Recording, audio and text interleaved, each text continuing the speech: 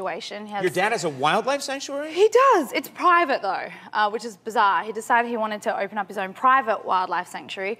So we have pet kangaroos, and we have these things called bettongs and potoroos and these little animals called woylies. I don't know what any of those are. I think in Australia you just make up animals. I just made them up. That's a jub jolly, you know. A wackaroo. That's a yabba dabba. Nice to see you both. Thank you. Thanks for dressing up. I appreciate it. You studied falcons, is that right? To prepare for being Falcon, you studied falcons? Let's just say I am a Falcon connoisseur now. Falcon Crest is my favorite TV show, and I learned a Falcon call. You learned a Falcon call? Yeah. Can we hear it? You want to hear it? Sure. Don't get scared. All right, I won't. Last time I was here, you got scared. Don't get all right. scared. Yeah, I'll just run away if I Good, do. good. I'm going to grab you. All right. Wow.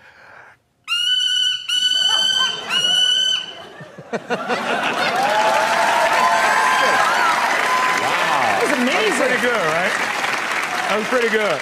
That was incredible. I think that you run the risk of internal damage. That was incredible. Right away, what do you think of Simon's tight T-shirts? You know, let's talk about this. Yeah, what's funny is we're trying to reach to a younger demographic. Yes. And I just don't feel like we're gonna accomplish that when he's showing more cleavage than Brittany and I are. Yeah, what do you think? Is this something you've put a lot of thought into, Simon? Well, then show more cleavage. Yeah. I'm good, thank you. Okay, well, so am I. But I'm not showing any cleavage. This is a T-shirt. I'm surprised, because normally you could, like, braid your chest hair.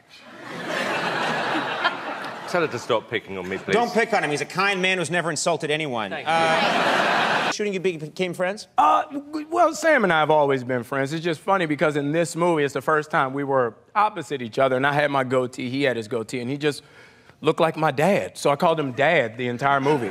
Like, there's this whole subplot I put in there where Nick Fury is the Falcon's dad. Right. So every time he would come on set, I go, Dad.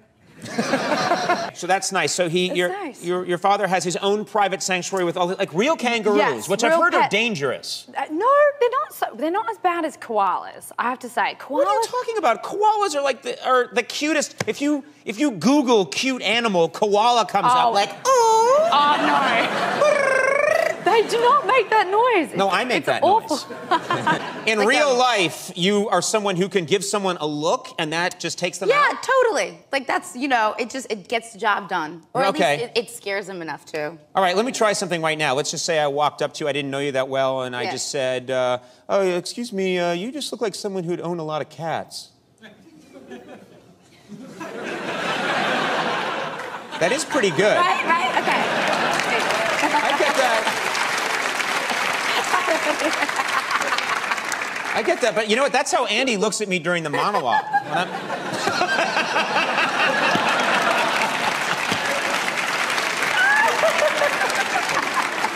Every night I'm out there telling jokes like, what am I, and then we cut to Andy and just, I don't want to hit you, though. Oh, please don't. If you really hit me, I will die before you hit me. But just give them a demonstration. This is... You can go wherever you want. I'll go with you. Okay, and that would just go right across my face, and then I would die. Yes. Incredible. Let's see that in slow motion. Bam!